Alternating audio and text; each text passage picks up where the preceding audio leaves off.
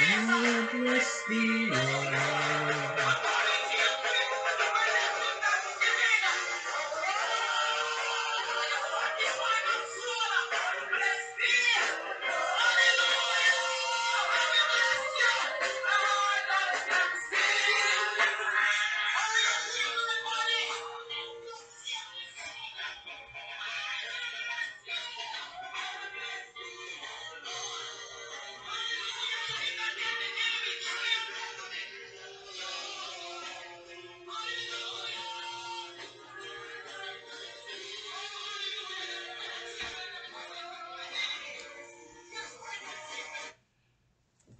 Hallelujah. We give God praise and we thank God for his many blessings that he has given unto us as a people.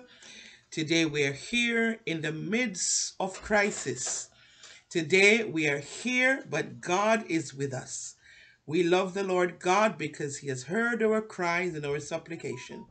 Today we're here from God's Assembly Worship Center to have another Bible study with you all and with ourselves, yes, because the Word of God also applies to us. So we welcome you this evening. We give God the glory and the honor and the praise.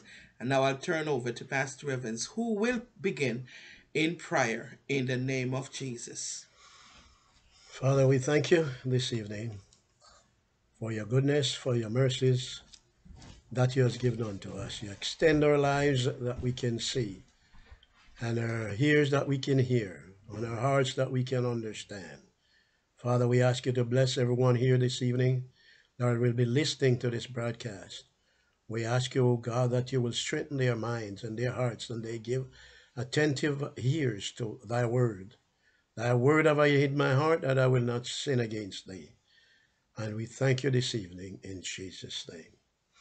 This evening, we would like to share good thoughts to you, dear saints, and especially to the ones that are raised in a Christian home, the ones that God has called and that is using and wants to use.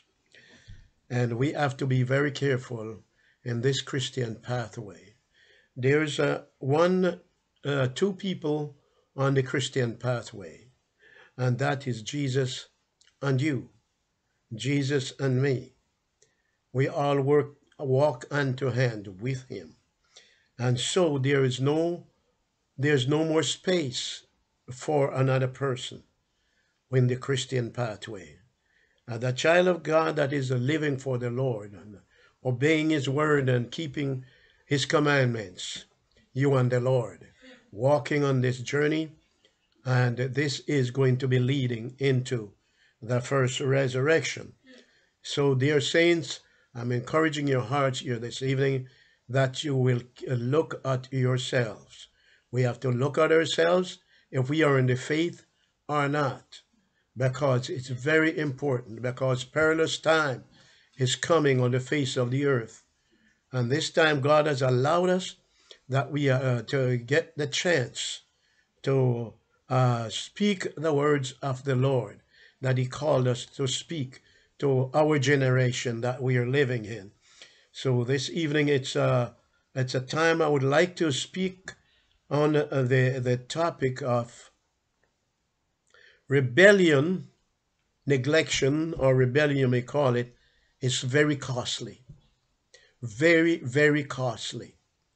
And because it costs a lot, you have to put out everything you got to fit in this world. And if the Lord has called us to work for him, and we do not put out what we should put out for him, it's going to cost us dearly. Because when we ignore the Lord and cleave to our own ways, and we do our own thing, when we cannot listen to the Master and follow his commands, some of his ways according to the flesh, the human flesh, it's very hard. But his word said, obedient is better than sacrifice, and to hearken to gifts, the fat of lambs, it's not important so much, but the obedience. The obedience to the Lord, it brings on the blessings of God. It brings on the presence of the Lord. It brings to us uh, a lifetime protection. And it also carried out beyond our lifetime, our children and our children's children, because the word of God that always stand out, and always looking out and handing out its hands to the ones that are willing and obedient to follow. So here this evening we're going to the book of Chronicles, chapter 28. We are starting at verse 1. This man that was in Jerusalem, the seed of David. When we understand that the Lord said that David, a man of my own heart, and the Lord used David. People said all kind of thing about him, but that's a champion from all times. There's no human being is such a champion like what David was, because he did what God asked him to do. Made his mistake, but it's between God and him. And God worked it out with him, and he worked it out with God. So here this evening, we are going to talk about this man in Jerusalem after David passed away, after Solomon passed away. And he was grown into the king's house because his father was a king. And because he was a king, he saw his dad did very well. And he's from the tribe of Judah. And he did very well in his house and in Judah. And I'm sure certain his son saw all the intricacies of his works and his deeds that he did, because he said his dad did very well, right in the sight of the Lord. One of the things is, it's very important as children that's coming up into a home, we must observe and see the kind of home that we are raising, the natural home, and look at the intricacies of the workings of the home, the godliness, the godly characteristics of the home that we were raised in. And some of us pick up the world, and the scripture teaches us, love not the world, nor the things of the world, because in the world is the lust of the flesh, lust of the eye. It's not of God, it's of the world, and it will damage God's people. It will bring you down to nothing. You have nothing. You don't have God. You don't, as it were, have hope. Because we are in the flesh. Your grandfather died. Your grandma died. And so we are going to die someday. Some die before they are old. So I am speaking to your children that are raised in a Christian home and should know better and to follow the principles of the words of God. This man Ahaz was 20 years old when he began to reign. And he reigned 16 years in Jerusalem, but he did not that which was right in the sight of the Lord. He did not do what was right in the sight of the Lord, like unto his father David. You see, the man is dead. David was passed on God, but his descendants were David. Not like, he carried the traits of David, but his spirit was strayed from the principles of God. You see? So because he was strayed from the principle of God, he did his own thing. And the warning sometimes comes to children of that's supposed to know better. And they ignore the calling, ignore the principle that what God, when you were born into a home, and it's a Christian home, take heed. And this is one of the things that the Lord taught me. Take heed, lest at any time you should let them slip. So here it is. It's a counsel from the word of God to those ones that are taking the word of God very careless and simple. So here it is, for He walked not in the ways of the kings of Israel, and made also molten image for Balaam. He got out and did his own thing. He did molten image of the flesh, the rest of the nation. That's what God told the children of Israel. When you get into that land, do you not follow the principle? You see, it's the same thing of the Christianity today that they call children of God today. We have to watch ourselves. We do not walk after the things that the world have, or what the world have to give. Sure, you got to go to work and do your thing to accumulate your finances to live, but you can live. For the grace of God appeared unto all men, according to the scriptures, teaching them to deny ungodliness, worldliness, and live godly in this present sinful world. It's a sinful world, destructive world. It's not going to be better. It's going to be worse and worse every day. So I am asking you that are listening to the sound of my voice, take heed to the things that you're listening to, lest at any time it should leave your mind. The enemy is like a roaring lion, trying to seek to snap the words from our minds. But greater is he with you than he that is in the world, because he cannot overcome you when you draw close to God. This man built high places for Balaam, contrary to idol worship, and moreover, he burns incense in the valley of Hinnom, and burned his children in the fire. That means he offered his children in the fire. The man was very defiant. He was very rude and disrespectful to the Creator. The man that the Creator of heaven and earth. This man's spirit was nasty. This man's spirit was defiant. He has no respect for the Creator that's above, because the Lord sees every man in any area we are. If we are sleeping, he sees us. If we are working, he sees us. If we are cooking, he sees us. If we are in the dark, even there, he can see us. And if we go on a submarine under the sea, he's right there. You can't stop God. He's all over. Anywhere you go, the word called him he was omnipotent, omnipresent, and omniscient. And these are the characteristics of our Savior.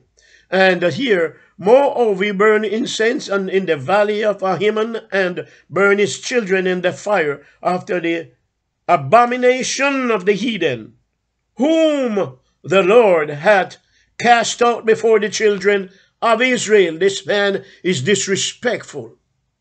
My God, tonight I am speaking to somebody. Look to yourself at those things that thou hast wrought, that you don't lose them, but that you work to receive a full reward. So here God is warning someone concerning his principles and his word. Your life is weighing in the balance, and God is watching and seeing.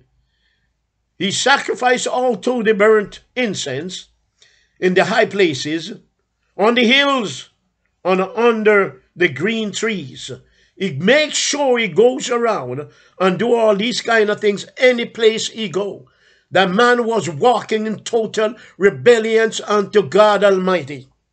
And so then he never stopped. Moreover, the Lord his God delivered him into the hand of the king of Assyria, because he go and mixed up and do these evil things. And the king of Syria came down and smote them, and carried away the greater multitude of them captives, and brought them unto Damascus. And he was also delivered into the hand of the king of Israel, who smote him with a great slaughter. So when we do evil, when we do rebellion and keep on doing these things, it is going to cost us a lot. It's not only cost us, it costs our children. It costs our generation. But thanks be to God for the smart ones that can listen to the words of God and follow it, knowing that God is able to take them through. Because Peter reminds us, this blessing is not for us alone, but is unto our children, as many generations as the Lord thy God shall call. God is there to call every generation, all when you are gone. Speak to them. Show them the truth. Lead them in the paths of righteousness for his dear name's sake. God is always there to help you through the difficult times and the task that we go through. So here, dear children of God, remember now thy Creator in the days of thy youth, when the evil days come not. He can say, have no pleasure in them. When you lose your teeth, when you lose your voice, when your mind is on God, your faith is built on nothing else but Jesus Christ and his righteousness. He will come forth for you all and bring you right through the troubled times. When difficulty comes, he's there to lead you into the paths that you slip not, as the scripture said. You run through a troop and leap over a wall because your faith is in God. And while Ahaz got delivered into the hand of king of Assyria, for the sons of Ramathiah slew Judah 120,000 one day. So in other words, when God is against you, you do things contrary to the will of God. God called these people out of Egypt and brought them into a promised land. He said, I'm gonna be with you, but I'm going to stand with you in every way because I want you to keep my commandments. I want you. It's the same thing with God's people today. God called us out of darkness into a marvelous light. God wants us to keep his commandments. And God is looking forward. There's a responsibility is given to the human being to keep the commandments of God. People said, thou shalt not and thou shalt not is past. Let me tell you news. It still stand up. You go out and do contrary things to God. There's a law that is pointing a finger back at us.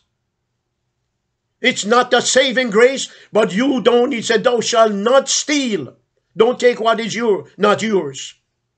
And when you go, there's a law that is pointing its finger. Thou shalt not sow discord among them. There's a law that's pointing a finger back at you. It points a finger. And you take yourself from under the grace of God and walking not according. The law is there to point a finger.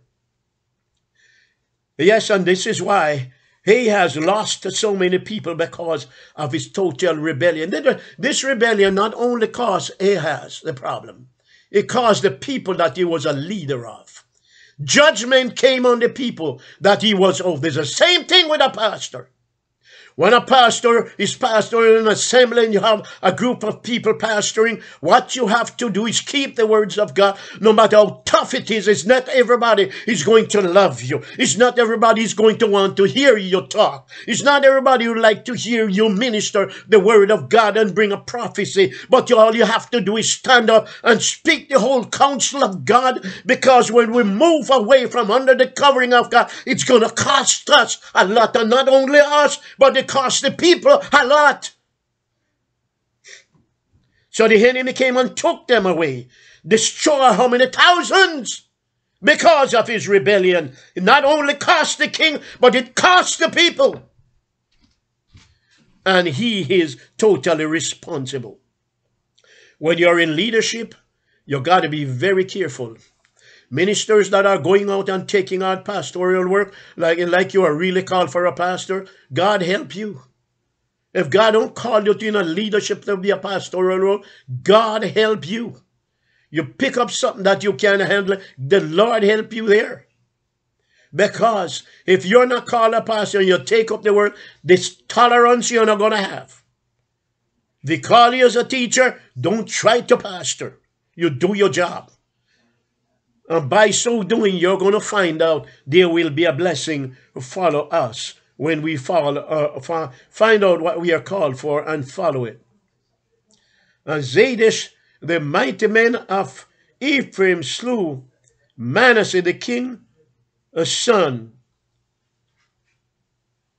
and Ezekiel, the governor of the house, and Elkanah, that was next to the king. And the children of Israel carried away captives all their brethren, 2,000 women, sons and daughters, and took also away much spoil from them, and brought them spoil to Samaria, because it caused us a lot of problems, and they took all the poor women. They suffered the consequences, and the poor children that are so innocent had to go. No matter what happened, the wrath of God came down because of the disobedience of one person, the one leader, into the house of God. It's the same thing when you see a minister that going around and going and fooling around the sisters inside of the church. They cannot pray with them and find good husbands. They're running after and give them a chance that they live a good life. Our job as pastor, we have to make sure the principle of God is with us, and that we can show the good principles of God to God's people, that they can learn to understand how they are to function right before the Lord. We should not be careless. We're in the house of God, and all we do is run after the young sisters. It's wrong. At night you want to go sleep with them. It's wrong. Behave yourself in the house of God. Keep the word of God, and let the Lord keep you. But you break the word of God, God break us. So here it is. But the prophet of the Lord was there, whose name was Odad. And he went out before the host that came to Samaria, and said unto them, Behold, because the Lord, God of our father, was wrath with Judah, he had delivered them into your hands, and ye have slain them in rage, and reach it up to heaven. It said God saw it.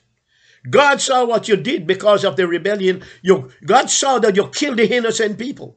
They did not rebel against the Lord, but because of the leader that give the problem. Leaders have to be very careful. Leaders are shepherds. We should lead and lead respectfully. Lead and lead godly, with confidence. Lead and lead faithfully, that God can bless us and the congregation. And now ye, the purpose to keep under the children of Judah in Jerusalem, for Benidad and Ben-Woman also you, but you are there not, are there not with you, even you, your sins against the Lord God. This man was telling them, your sins against the Lord God, if you take away the king of Judah and take him over into Damascus, that's okay. But you came down and slay the innocent people. God's going to deal with you, my friend. Now hear me, therefore, and deliver the captives again, which you have taken captive of your brethren, for the fierce anger of the Lord is upon you. So God going to deal with you. When we do our deeds, don't worry yourselves. And if it's evil, it's going to come back. And if we do good, it's come back. But if we do evil, the wrath of God is going to come back on us because we have done evil. Then certain of the head of the children of Ephraim, Azarath, the son of Bahananan, Birchla, and the son of Meshelshemeth, and Jehizel, the son of Shulholam, and Amazah, the son of Adeliah, stood against. See, they named these people, stood against them that came from the war. You see, There are some people that is not going to bow, no matter how strong and mighty the enemy is. They're not going to bow to them, but they are going to be stand as a bulwark before and protect the house of God and the children of the Lord. And he said unto them, ye shall not bring me in the captives thither for weariness. Ye are offender against the Lord already. Ye intend to add more on your sins and add trespasses, for your trespasses is great, and there is fierce wrath against Israel. But God is not going to leave his people like that. So the Ammon men lift up the captives and the spoil before the princes and all of the congregation.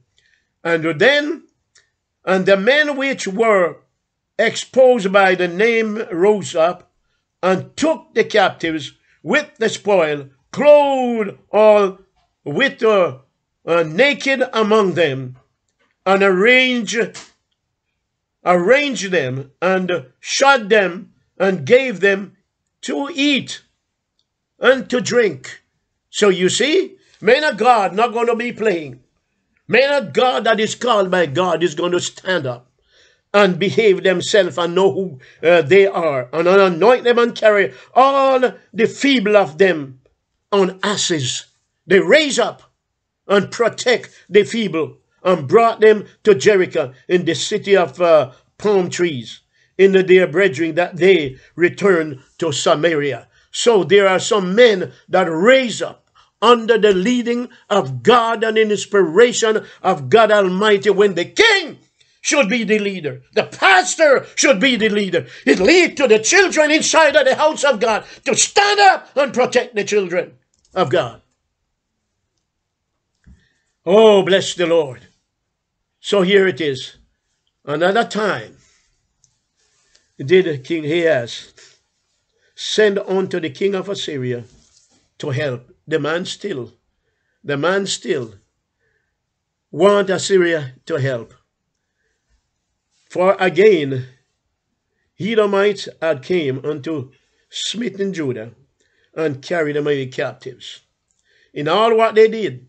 So here, the Philistines also had divided their cities of the low country and of the south of Judah, and had taken Beth-Shemesh, Adron, and Cedargat, and Soko, with the villages thereof, and Teman, with the villages thereof, Geahaz, and the village thereof.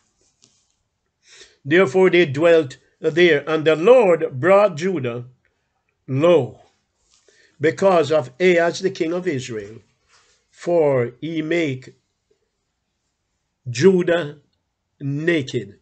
And this word that he used, naked, that means the protection of God was not over in Judah.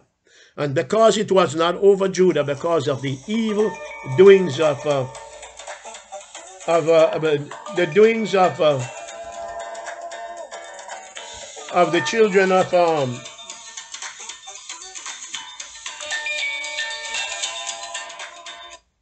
the children of Israel, the doings of Ahaz, the children of Israel, it make them naked. And this nakedness means divine protection. It's gone. So if you're serving the Lord and God called you, there's a divine protection over your life. But when the presence of God leaves you, you're naked. Your covering is gone. Your heart has changed. Your spirit man has changed. That means your faith is not solid. But godly faith into a human being is a substance. It's a godly substance that preserves that human. It preserve and keep that human, that substance of faith. It substantiate that faithful human to God. That's why the scripture said in Hebrews 11, these all died in faith, not receiving the promises, But the faith that they have, they look for a city whose maker and founder is God Almighty.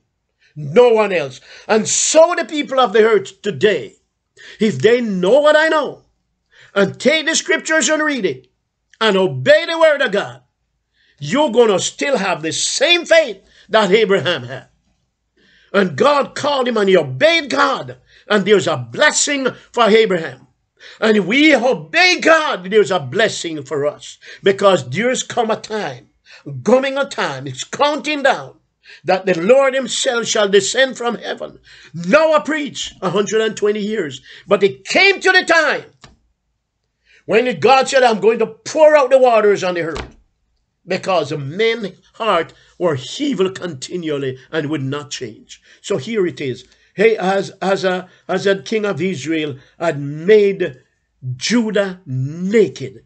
And true, it became naked. The covering of the Lord left Judah, left the children of Israel, and it bring on evil upon the land.